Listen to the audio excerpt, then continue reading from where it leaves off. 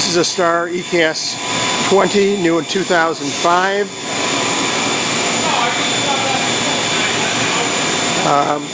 It has a L&S single tube bar loader, and here's the person who ran the machine. You think it's a good machine? It is a good machine, really fast. And you're getting rid of it because it doesn't quite fit in.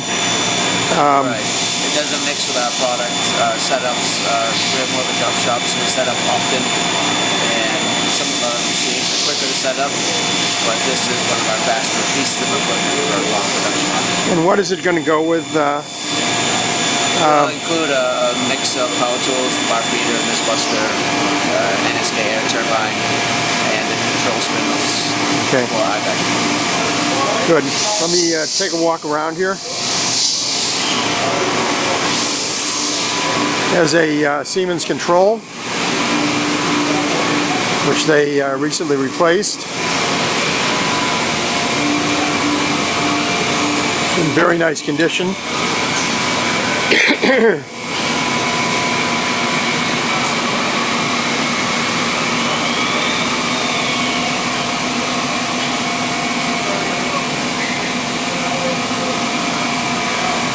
They do have a thread whirl they would sell, but that would be additional money. That's not included with the machine.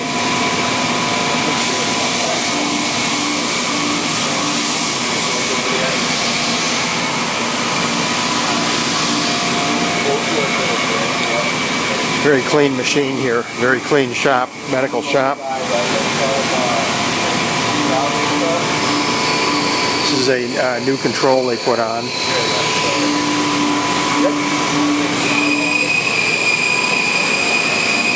208 voltage. They bought it new in 2005.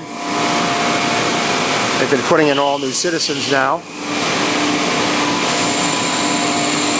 The company was bought out. This is a mist buster.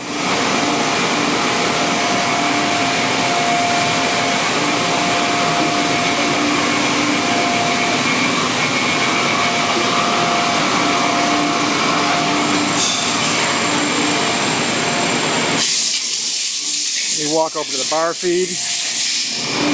They have the coolant tank over here. They just moved the machine away, out of the line.